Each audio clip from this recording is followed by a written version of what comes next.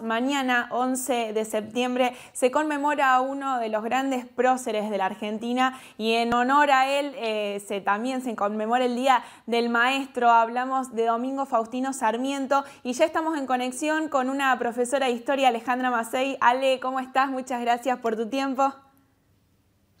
No, gracias a ustedes, buenos días, bueno, y contenta por la invitación.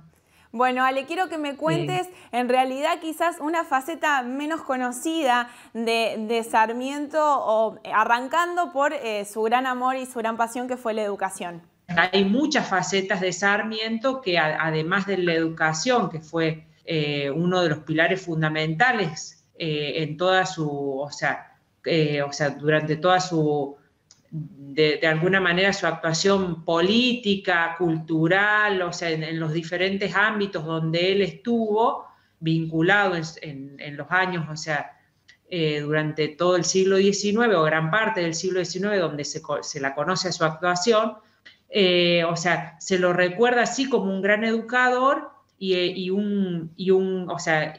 por su obra, creando escuelas, o sea, bregando por toda la obra educativa fundamentalmente. Y en 1837, cuando Rosas es gobernador de Buenos Aires, y que todavía le faltaba a nuestro país la organización constitucional, por ejemplo, él formó parte de un grupo que se lo conoció como la generación del 37 y formó lo que fue la Asociación de Mayo de 1810. En ese grupo político confluyeron personajes de diferentes, de diferentes ideologías, o sea, pensando al país, o sea, qué iba a pasar después del rosismo. Claro. Entre ellos estaba Alberti, Echeverría, bueno, Marcos Sastre, Sarmiento. Cuando Rosas conoce esa asociación de Mayo, la disuelve y hace que sus miembros, o se iban del país o los encarcelaba. Entonces,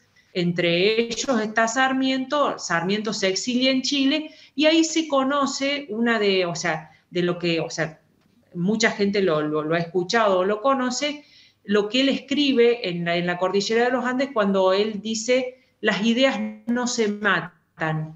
Y ahí estaba un poco dando cuenta de que las ideas que ellos tenían de proyectar al país en un sentido, o sea, en lo que le faltaba en organizarlo, en darle una organización constitucional al país, que era lo que necesitaba Argentina en ese momento, en pensar, o sea, qué es lo que necesitábamos nosotros como país entre 1868 y 1874, él ahí empieza, yo destacaría lo que hace en Córdoba, que no sé si se conoce tanto, cuando él proyecta acá en Córdoba e inaugura, por ejemplo, la Facultad de Ciencias Exactas, Físicas y Naturales, el Observatorio Astronómico de Córdoba, trae a científicos, también, o sea, acá en Córdoba, además y crea la Academia de Ciencias de Córdoba.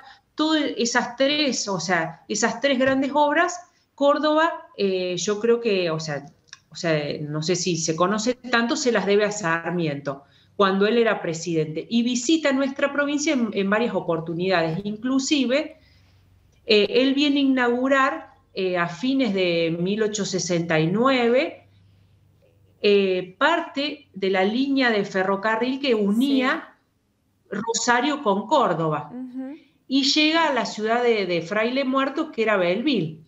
O sea, que después él le pone Belleville cuando la visita. ¿Él fue quien le elige el nombre a la ciudad de Belleville? ¿Él elige el nombre Belleville? Sí, él fue el que se lo cambia. Él le cambia a la ciudad, Belleville, de años, por mucho tiempo, y venía desde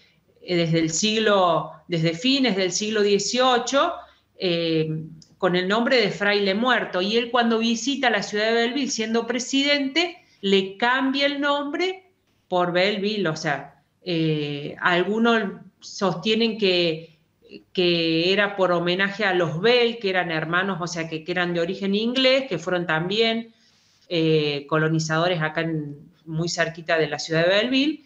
y otros porque hace alusión a una bella villa. La colonia inglesa fue la que, o sea, los primeros en comprar tierras acá, las tierras públicas que no estaban vendidas, o sea que el gobierno de Córdoba después de 1865 comienza a vender en remate público, sí, las adquieren muchos propietarios ingleses. Es una persona, es un personaje en realidad que utilizó muy sabiamente la palabra y bueno, de allí también su profesión como periodista. Como se sabe, fundó o sea, el diario El Sonda, el periódico El Sonda, en 1839, es decir, después que, o sea, como parte de esa generación del 37 y esa asociación de Mayo, en ese contexto él funda el periódico El Sonda para dar a conocer todas sus ideas. Entonces, fue un gran periodista y un gran escritor también, o sea, se le conocen muchas facetas, o sea, si uno quisiera hablar de Sarmiento, tiene muchas facetas. En 1845 en Chile funda también un periódico que se llamó El Progreso, o sea, que también es muy conocido y muy reconocido en Chile. Muy valorable,